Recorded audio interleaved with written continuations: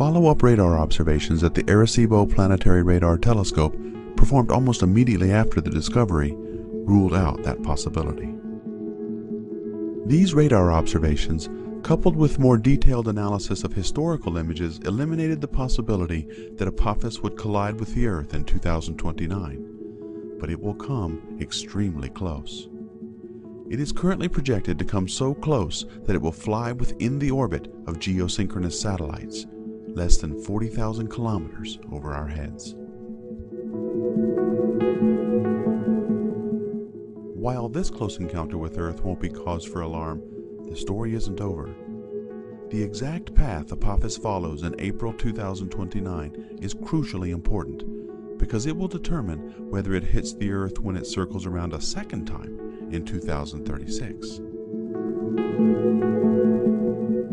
If, in April 2029, Apophis passes through a very narrow window known as a keyhole as it passes by the Earth, its orbit will be affected such that when it returns in 2036, it will directly cross that of the Earth and collide with it on Friday, April 13th.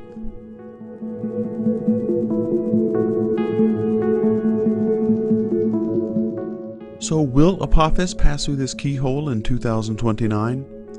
In order to answer this, we need much more precise observations. As of early 2011, Apophis is very close to the Sun to make any accurate observations, and won't be in a good position until late 2011.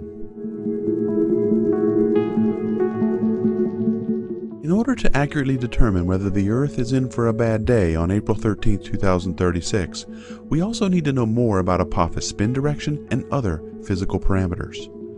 These will be collected from a variety of projects at NASA, as well as the Arecibo Radar Telescope in 2013. These radar observations in particular will allow astronomers to determine the location of Apophis through 2070. Throughout its history, life on Earth has been at the mercy of these wandering, early building blocks of our solar system. Early in its life, Earth was bombarded much more than it is now. It is easy to understand how ancient people viewed the arrival of a comet, these uncreators, with dread and despair.